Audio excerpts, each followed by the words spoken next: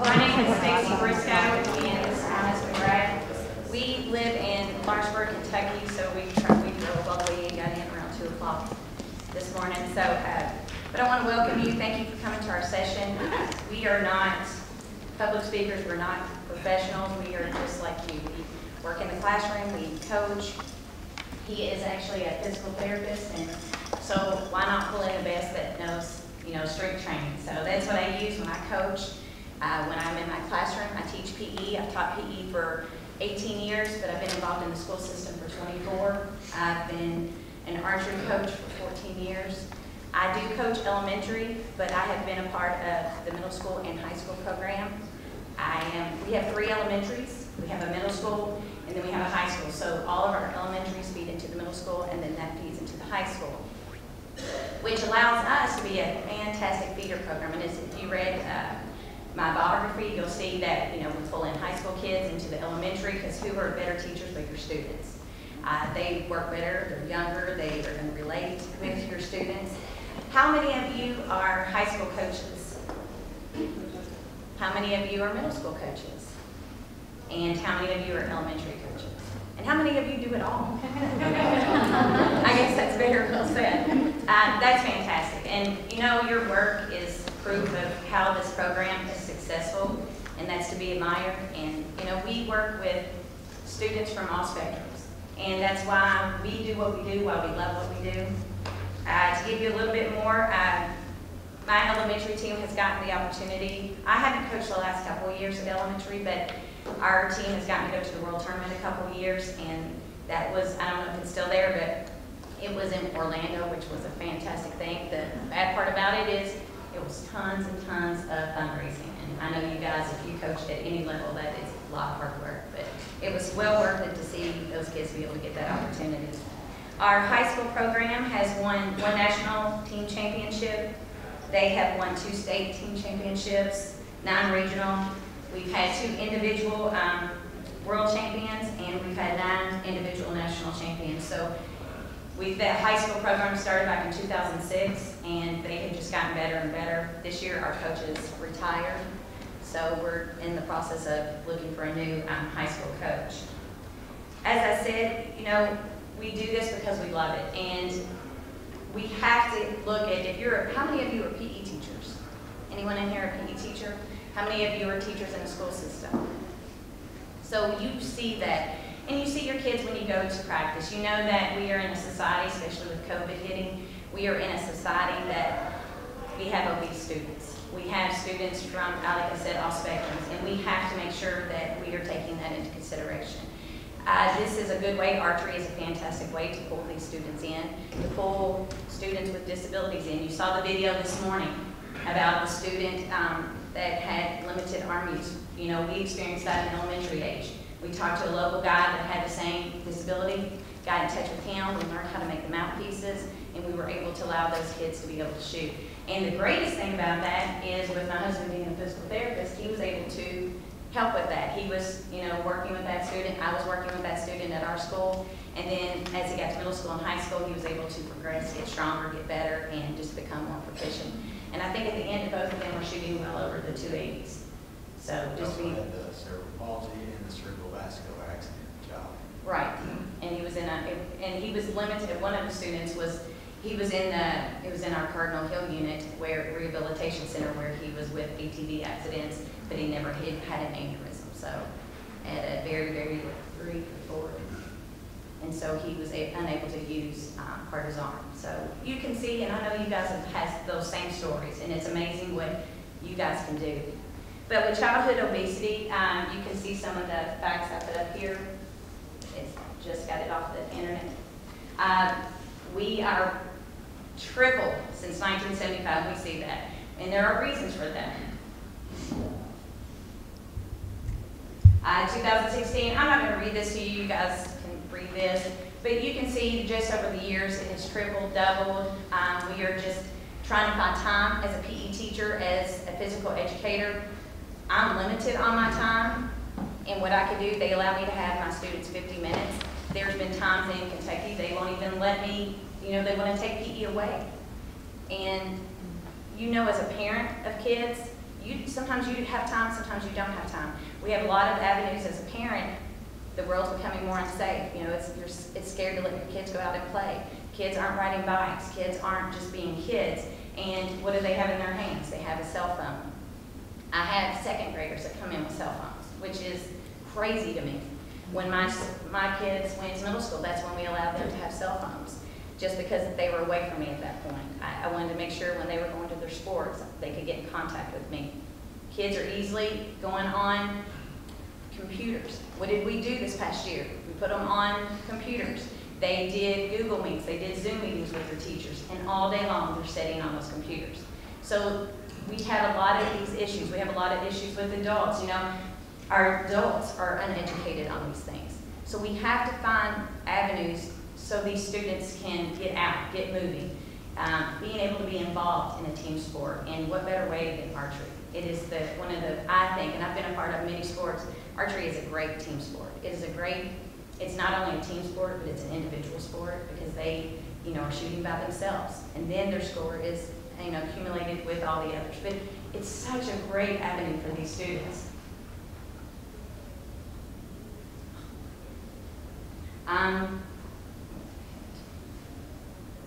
So child obesity, and you guys know this stuff. I just put it on a slide. Family environment. You know, that again, that's lack of education for parents. That would be cost of food. Sometimes a parent going out and buying a healthy treat is more expensive than a heavier, you know, a cheaper food, junk food. Junk food is cheap, it's easy, it's convenient. Fast food. How easy when you're on the go is it to go through McDonald's? I did this study one time in class that you go to McDonald's, you buy a Big Mac, you buy fries, and then you buy a drink, and it has like almost 800 calories. Kids go and buy cheeseburgers, those have so much more calories. And we don't have time to cook family meals. We don't have time, we're busy, we're moving, and we have to find those times. We have to, and what can we tell our kids as coaches? What can we do as a coach to encourage this healthier behavior? We also have sedentary lifestyle. We just talked about it, minimum physical activity. What can we do as coaches to get kids up and moving? What can we do as teachers? What can we do as parents to get these students up and moving? Then we go into poor diet, high calorie, poor quality dietary intake, and then just plain out genetics. We're, you know, the good Lord above made us all different, thank goodness, and, you know, we have to be able to adjust to those different situations. And then we get into, you know, again, physical education, limited with students. What was it, about 10 years ago, I was trying to do the presidential challenge, and I don't know if you guys remember, a lot of you are, you know, my age. You have to do push-ups, sit-ups, you have to do, you know, chin-ups, just all kinds of stuff. Kids can't do it. They just can't do it. We had 500 kids in my school as elementary, and this is elementary. They couldn't do it. I think I had 2 kids pass the presidential challenge, and that's a sad reality that we're living in. It's a very sad reality. And as they go to middle school, what happens? They go through puberty. They develop into kids that we don't know anymore. I always say, you know, our middle school gets a bad rap because your kids are crazy, teachers are crazy there at middle school. No, it's your kids crazy. Because they go through puberty, they're going through so many different emotions, their friends are doing the same thing, and just life changes. You know, that happened to our daughter. We thought she lost her mind a couple times, but that's just part of it. And then we want to talk about how does NASP fit into this. We talked a little bit about this morning, their grades. It improves grades because they're involved. They're part of a program, of a successful program. They're part of you being such a great role model for these kiddos. Then we go into self-esteem, builds confidence. You have a student that can't play basketball or isn't as good as another student because it's not based on your athletic ability. Athletic ability does help, but it's not based on those things. And positive behavior. I had some students on the archery team. They were known as just bad kids. The teachers would talk to me, hey, so-and-so's doing this, so-and-so's doing this. You get them in a program. I just did a summer camp. I just left, I didn't go today. I had a student and a teacher came in and helped. She goes, oh my gosh, this is so great for this child. They were on cue, never missed a beat. Actually, one of the best ones that I had in 4 days. Just very well developed. And relationships. You know, being on a team sport, being a part of a group, they're going to develop relationships that last forever. You know, Teaching in class is also different than teaching as a coach. How many of you do, some of you raise your hand again that you all do that. You teach in front of class, and that's totally different. You have kids, I have kids that come in my class that teach 4th and 5th grade. I have every 4th grader shooting, and that sometimes is very, very scary. And I'm sometimes doing it all by myself, meaning I've had autistic kids in there, and I've had, just all spectrums, and it just points, it gets scary. And I'll forget to blow my whistle 5 times, and I'm like, just stop! But it gets crazy. But you know that, and you love it, and you do it anyway, each and every day. And when I go to coaching, I love the coaching aspect of it. You have kids that want to be there. You have kids that have asked you to be in it. And you don't turn kids away normally. So, the last thing I wanted to leave you with before it goes down is by incorporating certain fitness schemes, students can improve their archery performance, fitness indicators in the classroom, and health outlook for the future. And I'm very blessed, like I said, to have my husband that is into the strength training. We have to make sure that we incorporate this, because this is where it becomes real. This is where they become stronger and become more proficient in the archer that they are. You've got to start, what can we do to help them build a stronger foundation? And I'm going to leave it to you. First of all, I'm going to point out the elephant in the room when passing out the papers. Yes, my wife beat me. She passed right down more than I did. So we're always competing about everything. So I tell you what, I'm ridiculously brilliant about one thing in life. I married way out of my league. So that's right. So being at the opening ceremony this morning and hearing her speak, and kind of the theme I'm hearing today, I just thought of something I wanted to tell you guys I've not planned on. So I'm going to get into a lot of stuff with physical therapy for a living. I spent 3 years as a strength and conditioning coach for the University of Kentucky basketball program. With that program, I had other programs, UK rifle team, volleyball, golf, that. I had a lot of teams. But anyway, I was in the clinic working about 3 or 4 years ago. Had a kid in there, a 12-year-old kid, and the parents were with him. He's a baseball player, elbow injured. And the parents look around, they see all these other kids in the clinic, probably 5, 6 kids in there, teenage or lower. And the dad says, man, what is going on? Why are all these kids in physical therapy? So I started to tell him, and I said, no, come here. I had him sit down in front of his son. And I said, hey, buddy, let me ask you. I said, show me the worst scar you got from a really bad bicycle or skateboard accident. Didn't happen. I said, okay. I said, tell me a story where you climbed a tree a little too high. Got up there, branch got weak, got a dead branch or something, breaks. Next thing you know, you're tumbling in, break your wrist, get your breath knocked out of you, something like that. Kid never climbed a tree. I said, all right, last one, buddy. I said, tell me about the time y'all playing kickball with the ball out back. Yeah, goes man on first, goes man on second, etc. Next thing you know, you get in a little argument, you end up wrestling in the grass, end up with a bloody nose. But you stand up, you shake each other's hand, you go spend the night at his house, something like that. Never had that. I turned around to his dad, who's about my age, and I know what y'all think I'm about 18 or 19, but I'm not. Turned around to his dad, and I said, you got a story for any of those? He started laughing. He said, man, I got 5 for each of those. I said, okay. I said, do you understand the difference of the world that your children are growing up in versus what we did? I said, he sits there on the couch, I'm betting all day doing this, right? Yeah, that's what games all day. He sits there all day doing this. Then you come home, and you say, come on, little Billy, let's go play baseball. Let's go throw a ball as hard as you can. Let's violently swing your arm through the air. And I tried to explain to him that we, and most people in here, when we were that age, we were so much more physically stronger from swimming and going hiking, playing in the woods and climbing trees and wrestling. We were also mentally stronger. She had you raise your hand for a lot of stuff. Let me ask you, how many of you hid cuts and scratches from mom so she didn't pour that red stuff in it? Yeah. All right, I'm the first one.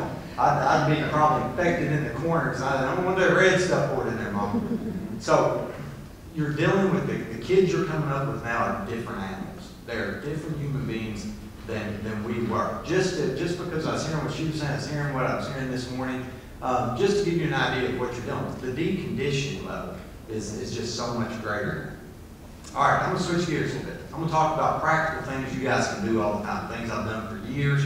Like I said, Archery is most comparable. We do this in our hometown, small town, where we work together a lot. Coaching, I coach high school wrestling, do a lot of other stuff. But the very comparable sport is the UK rifle team when I train them. And I'll tell you this, when I was a strength coach for all sports, I was vicious. And I still train a lot of D1 athletes. We had 2 world champions come out to the house last year, 2 fighters. My son's a fighter, I used to be a fighter. We train everybody, so I'm pretty hardcore. You want to know the group that I was always extra nice to, very polite to? The rifle team. I did not need a problem from 1,000 yards that I didn't see coming, so I was always extra nice to them. But one of the things we focused on more than anything with it, and I want you to think about this specifically with sport archery, think about this with everything. Your life, period, is breathing. Your key word is diaphragmatic breathing.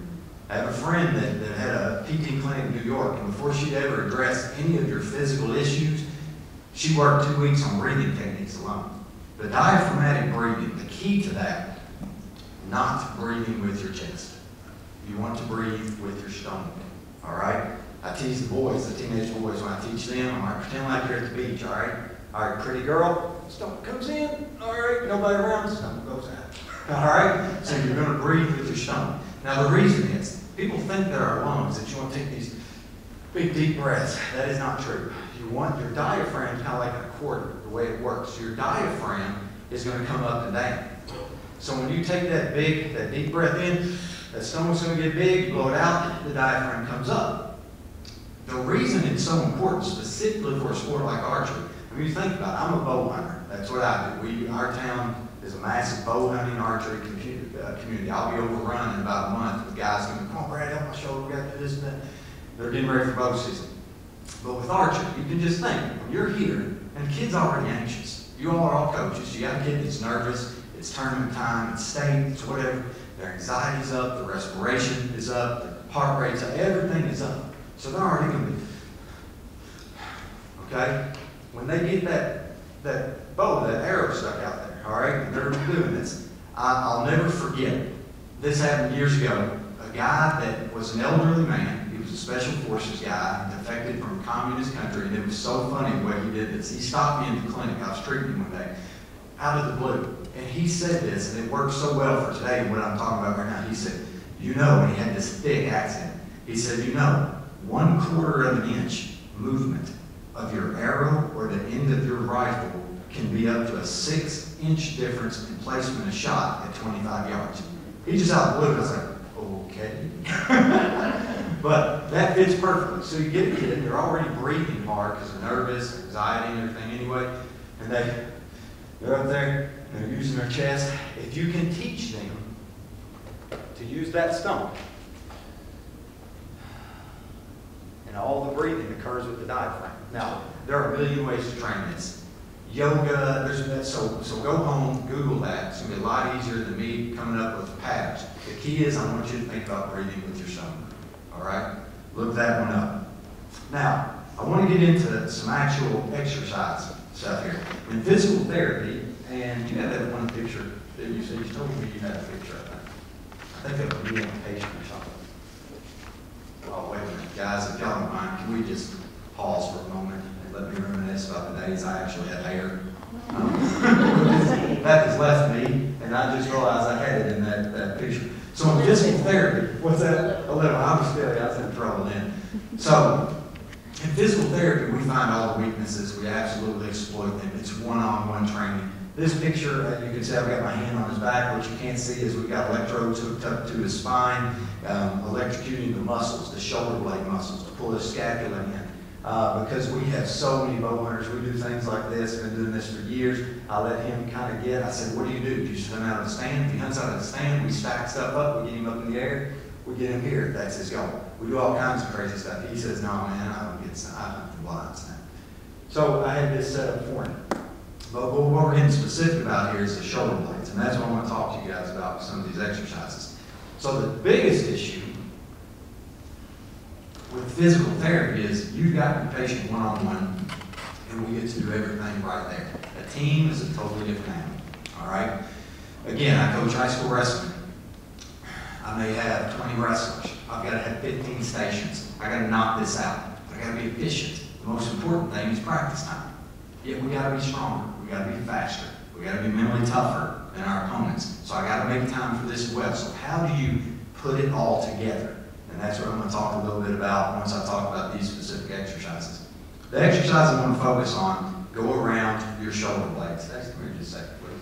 So if she turns around backwards here, shoulder blades right here, all the muscles that connect to this right here is the very most important thing.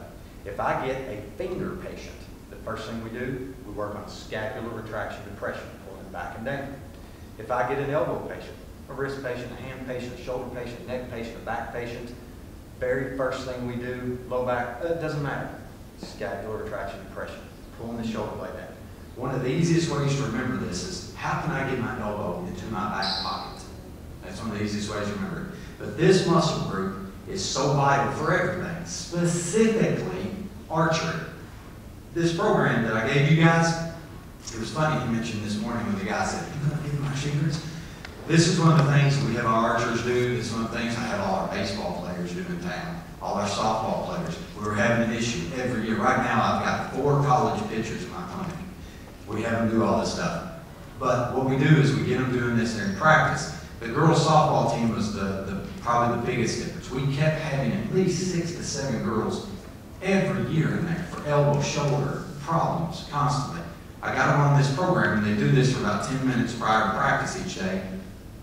I don't have any more, kind of hurt the business. I don't have any more back in there because it's so important. Now, don't get me wrong. We're going to talk a little bit about abdominals, which are extremely important.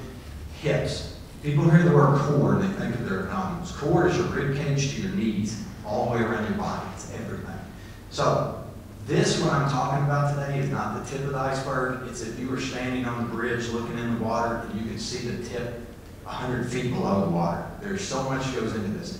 But these exercises today are a fantastic, super specific, smart start for you guys as coaches to put into your programs. I've got 8 exercises we're going to go over, okay? The hard part is we got to get shooting time. Actually, there's a gentleman I was talking to about, he and I were just talking about this, how tough that is to get it into practice. But what you do, A, you're going to have athletes say, hey, you can take this home and do this. B, you can take these, make copies, whatever. B, you can say, okay, Monday we're going to do these 3. Tuesday we'll do these 3. Wednesday we'll do these 3. You pick different ones. Or you say we're going to do one of each really hard. I'm going to make each athlete, instead of holding it for 5 seconds. I brought you what I use at the clinic. So on the back you'll see all the directions on there. Hold for, repeat 10 times. Hold 5 seconds. Rest 2 seconds. Okay, that's in a perfect world. In archery practice, you may not have that. So you make it a fun game. What you do is you get in a position, you get it correctly, you get them locked in, you say, all right, hold. And hold, they start, I didn't say let down yet. This is part of being a strength coach. Well, when I was talking earlier this gentleman, I was saying the very second you guys decide to take on exercise, strictly, you're a strength coach. All right, which we're going to talk about after I do these exercises. But there's lots of ways. You figure out what works best for you and your program. There's everybody take their sheet there. I want to kind of go over now. We got y'all a rough time right after lunch, all right? And we're hitting the big profile. We're speaking. What's the big no-no in communications? You don't eat lunch and then speak, but try to keep me away from food, all right? It's my personal thing, okay? But I want to go over these. And if you guys want to try them, I'm all for it. Let's do it. We'll get up against the walls. I'll let you guys, because I'll tell you, I'm not the best participator in the world. If you want to, let's do it. I'm all for it. I was going to have you do that. But if you look on that page, the first one we're going to do is the letter I at the top. You have an I. I've worked at our PT clinic for like 24 years, so I've done this so many times. Thank you, sweetheart. I just don't need to look at that. But if we get up against the wall, and like I said, you guys feel free to do this, I'm going to walk over. Who wants to hear a good Elvis impersonation? Notice I found myself on way out of that one. So, what I want you to do, I want you to get your heels to the wall. I want you to get your bottom to the wall. Then I want you to get your shoulders to the wall and the back of your head to the wall. Now, the hardest part about this is with the head. What I do not want is for you to lay your head back. I want you to pretend like you're trying to stick the back of your neck to the wall. Okay?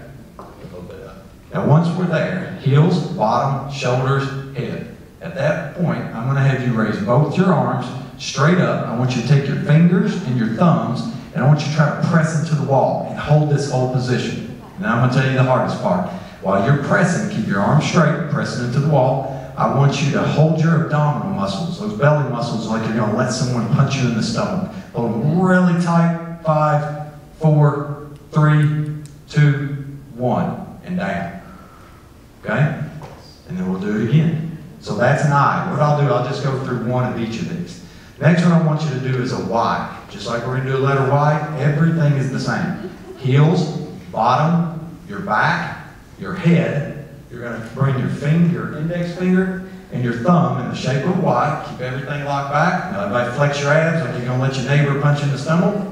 And I want you to push into the wall at a letter Y. Hold it as tight as you possibly can, and I want you to think about squeezing your shoulder blades down and together. Good. We'll hold about 5 seconds, and then relax. The key to these are pushing your hands into the wall behind you. Okay? The idea is squeezing the shoulder blade back and down.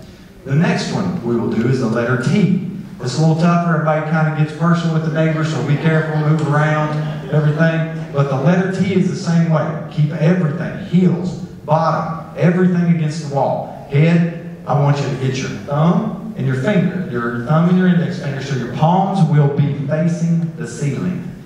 I want you to keep everything there, and I want you to push your hands as hard as you can into the wall. Now think about squeezing your shoulder blades together as you do that. Hold them tight as you possibly can. And then relax. That's our letter T. Now remember, by the time you do this 10 times, we won't be smiling as much. It's going to be quite, your shoulder blade's going to be really locked in. Now the next one's the W. I want everybody to kind of pay attention how I do this one. You're actually going to move your arms to a right angle, your elbows, so you're going to be just like this, like a field goal. Everything's the same, head and all. I want you to then press your arms to the wall. While they're pressed into the wall, I want you to think about squeezing your elbows back and down like you're trying to stick them in your back pocket as tight as you possibly can. And hold them there for me. Hold tight, pushing those hands. Make sure those hands touch the wall. That's the hardest part. Squeezing and relax. All right. I got one more against this wall that we're going to do in this fashion. I want everybody to take about 6-inch step away from the wall.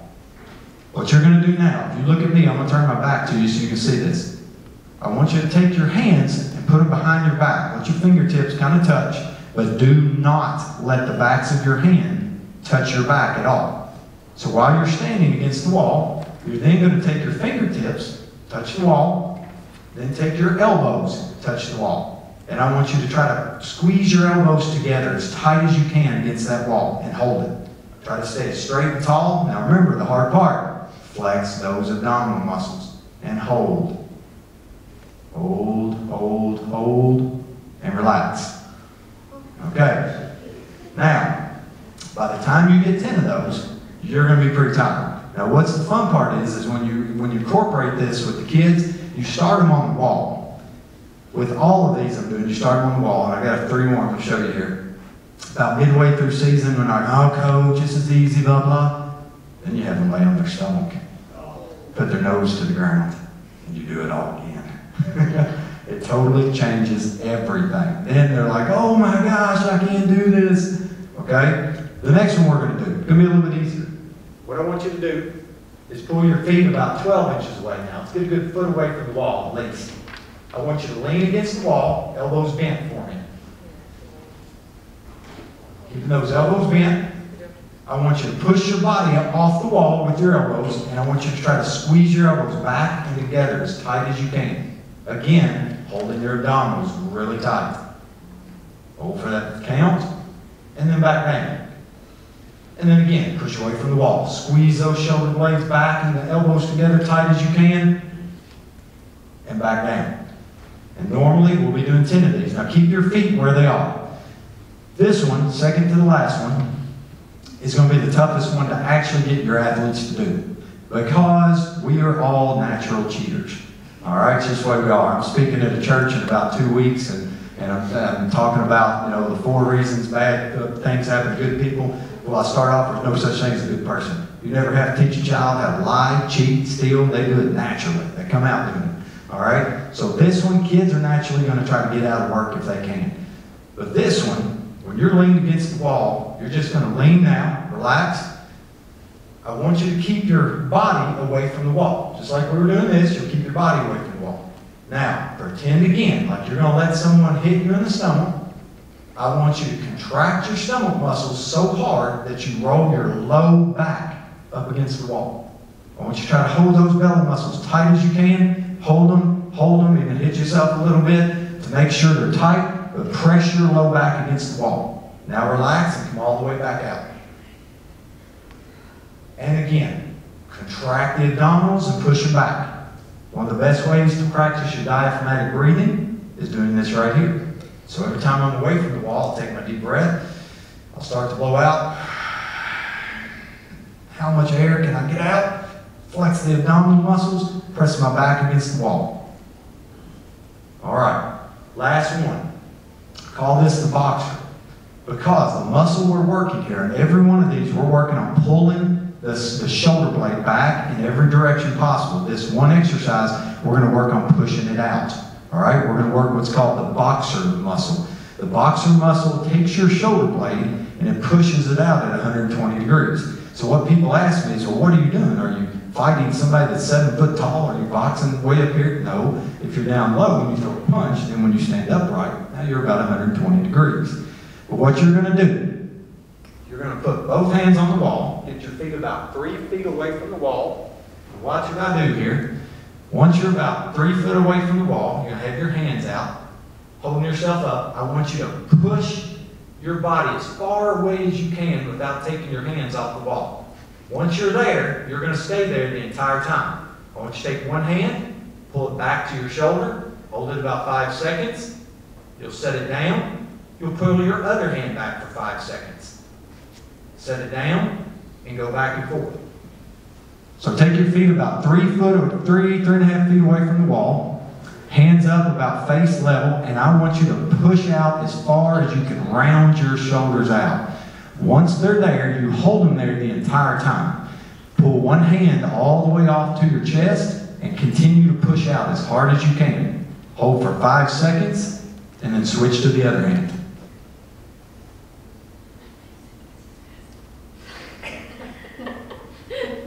Good. That is, maybe you start out and say, okay guys, we're going to do 3 of each of these. Or you say, no, today we're just going to do the I and the T. But we're going to do 10 of them. Trust me, if you do these, you hold your abdominals tight, you squeeze those shoulder blades in, and you do it all tight, and you work on that breathing, it's going to be a quick 5 minute, like, whew, all right. Now, the key is, I hear this in basketball more than anything, more than any other sport. What do we do about working out? I don't want to mess the shot up in basketball. I don't want to mess the shot up. I want you to think about something. A few years ago, probably about 15 years ago, a term came about. It didn't strike popular like I thought it was going to, but I heard it a little bit in the medical community for a while. It's called eye posture. Has anyone heard of eye posture? Eye posture is something that you all know extremely well. This is eye posture. Anybody seen a kid do this? Okay? Their friend can be right here beside them, and they're texting you. But either way, they're all bent over. This protraction of the shoulder blade going like this is called an eye posture. This is what we're running into everywhere. When I come to the clinic, the easiest way, and I promise you, if everyone knows you stood up, 99% of you be like this. The easiest way to look at it is when you're standing there, just take a look, have somebody look at you from the front. If you can see the back of your hands, that means that you're already starting to roll forward like this. Guys especially know this. When we were 18, 20, buddy, we sat with our chest. We're walking around like this. Then we get older, and we get married, and we just don't care. So then we just kind of fall on over. And we just don't care. But keeping that back there is the key. Technically, that perfect posture is, the heels, like I said over there, your bottom, your back, your head against the wall. The problem is, this is my joke with patients. How far do you think I'm going to make it walk around like this before I get the absolute tar beat out of it? All right? It's going to be pretty rough. But posture is everything. These kids' shoulder blades are everything. Their whole life, they are doing this on their phones. They are writing in class. They're sitting slumped back on the couch. Their whole life, everything goes back. We've got to get those shoulder blades back. all right? You've got to get those abdominals tight to hold them upright. You've got to get the breathing techniques down. Okay, I did a little bit about actual exercise. Like I said, figure out what works for you. When we talk about doing this program before you shoot, that can be a great thing because their whole day's here. I want to get them locked back and down and tight before they ever start to draw a bow. Okay? I want that already there. If not, they're already here. Then they draw and they're, oh, hurt my back. We got a muscle spasm. You go ahead and get those locked back, they're going to have an easier time getting that bow drawn. So I personally would do them in the beginning. I would also hold them accountable and say, hey, I'm your coach, you're my athlete, you will do this at home. Do all of them. All right? Okay, I want to talk a little bit about what I said earlier. The second you guys go to implement exercise, you have now become strength and conditioning coaches. Primary function of a strength and conditioning coach is keep and make your athlete healthy and healthier. All right? Don't let them get injured. So the more they exercise, the better. The other thing is motivation. At the high school level, it's a lot different than college. College, professional level, man, I can really crank on these kids. They've signed scholarship papers. I had an athlete at my house for 2 years now. I just went to Marshall, was playing on a 4-ride. You can just pound these kids. Okay? Middle school. Elementary, it's tougher. So one of the things I do when I coach, especially my wrestlers, I've got like 10, 15 quotes that I make them memorize. I will yell part of it, they've got to bring it back to me. This also makes it kind of fun. I'll show you it being kind of fun. But the first one I always tell them is, the will to win is not half as important as the will to prepare to win. And what I mean by that, everybody at the state championships and at the worlds, man, they want to win, they want that gold, they want to be the star on their team, they want everything. But how bad did you want it 6 months before? How bad did you want it 6 weeks before? How bad did you want it to say, hey, I'm going to do those exercises Coach brought to me that I got that he brought home from that seminar? You know, you got to kind of ingrain that in their head because these are athletes. They do want to win, all right? But I push that one. Another one I push a lot is that practice does not make perfect. And I know you all heard this. Perfect practice makes perfect. I tell my kids this when I train them. I would rather see you do 3 perfect push-ups than 30 junky push-ups. So when they go, if you can emphasize with your athletes, again, it's efficiency. You want to take 50 shots. They want to laugh with their friends and pull it up the bottom. But they can also take 5 shots with perfect breathing, diaphragmatic breathing, perfectly still, holding the shoulder blades back. Everything's perfect. So perfect practice makes perfect. Just to help with that coaching round. The last one I do for pure fun, I love it. I tell these kids, if you're not cheating, you don't care enough. Now, people are like, whoa, coach, you want us to cheat? What are you talking about? I said, hey, you're going to cheat because guess what you're going to do? Nobody else knows about diaphragmatic breathing. Nobody else knows how important it is to keep your shoulder blades locked back. We're going to sneak you home when nobody's around to work on that. So when other kids are, and you're out there just breathing with your stomach and nothing's moving, man, you got a cheat code. Strength and conditioning, all of these are your cheat codes for getting better, okay? I am not the best athlete in the world. When I was a fighter, I learned to be a phenomenal at my ground technique so that bigger people I could win against. I would push myself to be the best conditioned so I didn't get tired, okay? These are cheat codes in life, all right? So you can have fun with that with the kids. One last thing, one word that I push with all of them, because remember, if you implement this, you are strength and conditioning coaches. The word discipline. And here's what I tell everybody.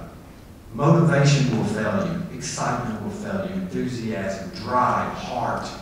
It all fails you. Only one thing will always pay off in the end, and that's discipline.